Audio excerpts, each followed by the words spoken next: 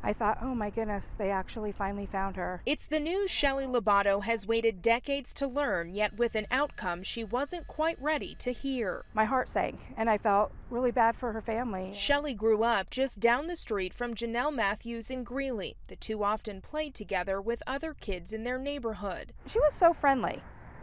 You know, she always smiled. Even when Shelley and Jonelle went to different schools, the young girls found time to be together. We walked home together and chatted and caught up on life, and then that was the last time I saw her. Weeks after that walk, 12-year-old Jonelle disappeared following this Christmas choir concert. I remember them searching for her. Nearly 35 years would pass before Jonelle was finally found. Her remains were discovered at this oil construction site more than 20 miles from her old home.